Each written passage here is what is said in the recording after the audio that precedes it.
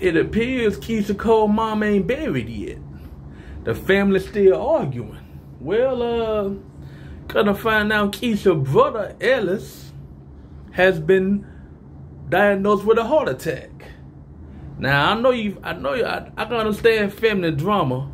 I know his mom just died and him going back and forth arguing with the family.